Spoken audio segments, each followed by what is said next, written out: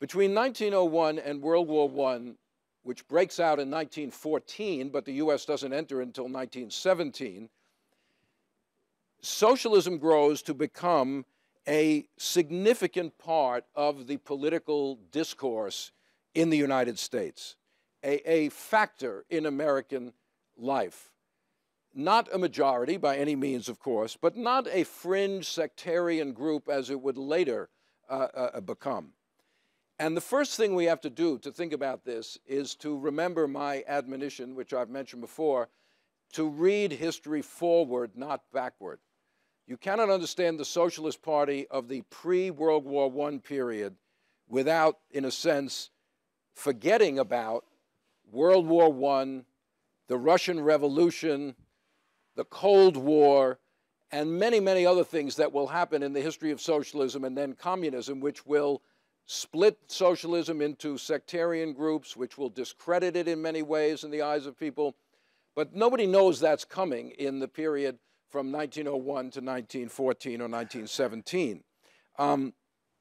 Today, socialism, to the extent that it exists at all in our political discourse, is just an all-purpose term of abuse, right? You hear on TV, Obama is a socialist, right? What do the people who say that mean? They don't actually understand either Obama or socialism.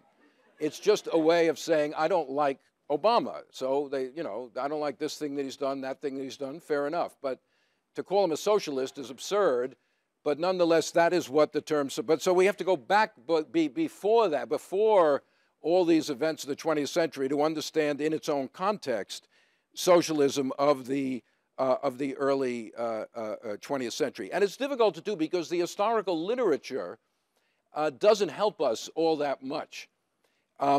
Liberal historians, which is probably the majority, think socialism is kind of really irrelevant because the real story is the rise of 20th century liberalism from Woodrow Wilson through the New Deal of Franklin D. Roosevelt and then on to the Great Society, et cetera. That's the trajectory, and socialism is just irrelevant next to that.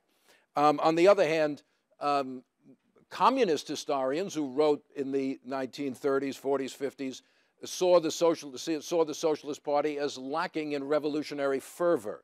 It seemed kind of moderate and mild compared to the radicalism of communists later on, so they didn't think much of it either. But the fact is, as I say, that a broadly based socialist movement did exist in America in the 2 decades coming up to World War I.